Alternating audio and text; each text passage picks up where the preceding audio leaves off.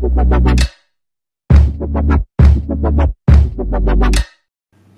and welcome to this exam question video. We're looking at AQA GCSE today and we are in question 17 of this past paper, and we've got a fantastic question. And if you see this come up on your exam paper, you should be thinking to yourself, what an easy 5 marks, because if you can remember just the route that a blood cell takes through the heart, and all you need to do is just order these in the set order, and you can pick up 5 marks. So no real AO2 or AO3 knowledge required, just pure AO1 definition, statements, description, understanding which is required. So this is a fantastic question to be on the lookout for, and where you can pick up a really good chunk of marks for your exam.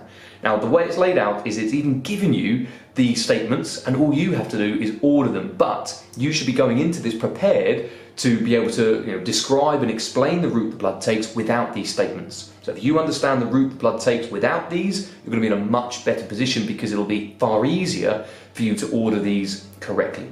So in order to explain the answer to this question, we are going to jump into the whiteboard.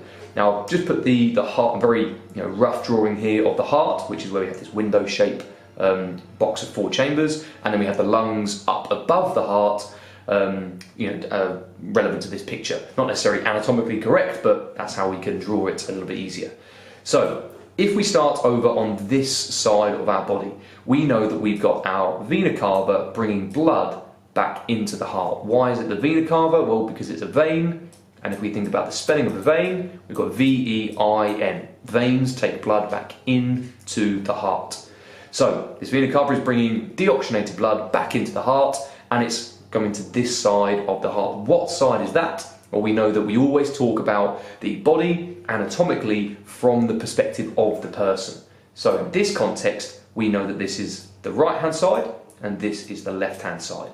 How do we know which chamber it is? We know that we have atrium and ventricles. Think about the spelling.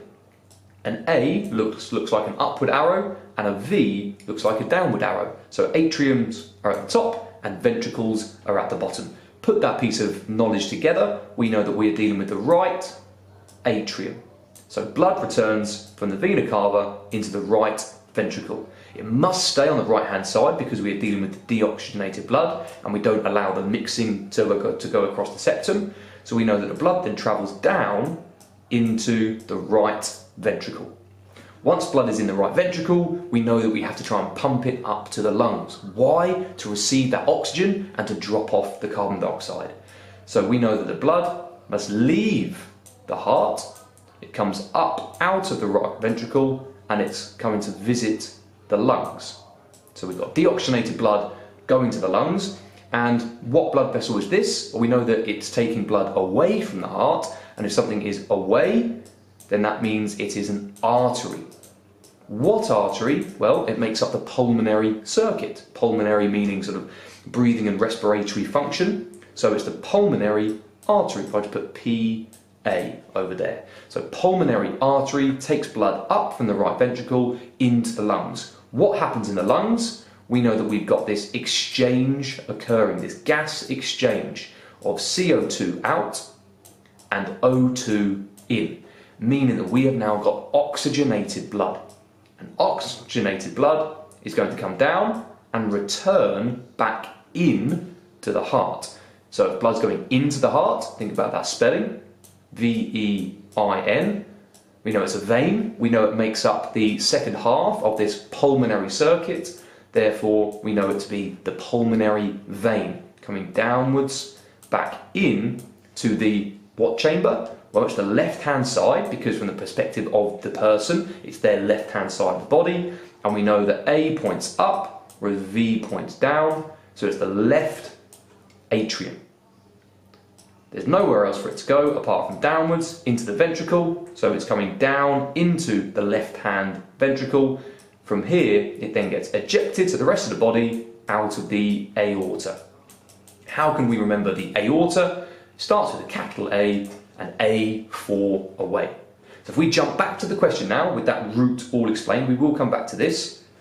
Complete figure 3 to show the pathway of blood through the heart during the cardiac cycle. And they've even already given us the starting point and the end point. So all we would have to do is, in your mind, go through what we just did on the whiteboard and then look out for the statement that refers to each stage. So deoxygenated blood enters the right atrium. That was our first section over here with the vena cava coming in. I put it in purple this time. So it's going into the right atrium.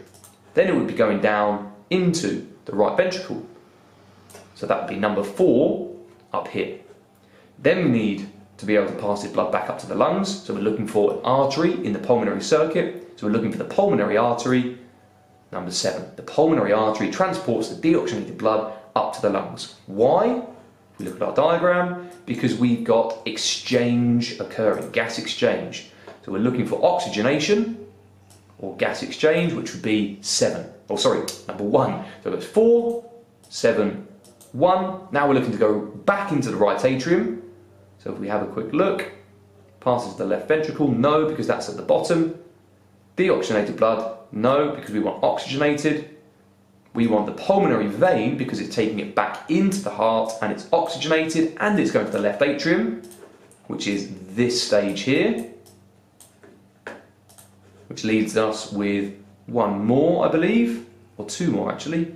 The oxygenated blood passes into the left ventricle because it's coming down on the left hand side, and then our final stage is here.